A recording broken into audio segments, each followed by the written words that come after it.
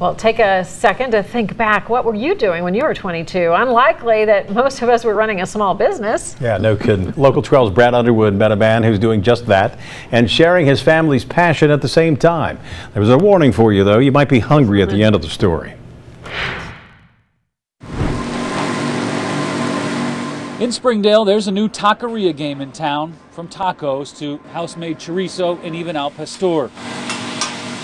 Johnathan Madrigal works the grill inside Taqueria El Monarca. He has no real training, no culinary degree, no degree at all. But what the 22-year-old does have is his own business. Yep, Johnathan is the owner of El Monarca. I just couldn't find a good taco for without going to my mom's house. So Madrigal made it his mission to figure out how to open his own restaurant. I went to like Mexico and Chicago to see, how I could bring it about, because I didn't know anything about the food industry at all.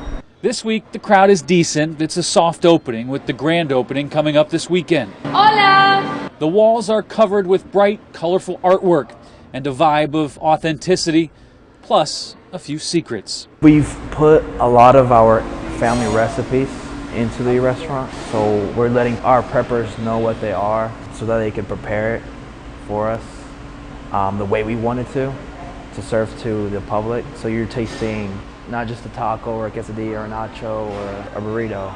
You're tasting, what we eat essentially at home. If things go well here, Madrigal hopes to open more locations around Greater Cincinnati. In Springdale, Brad Underwood, Local 12 News.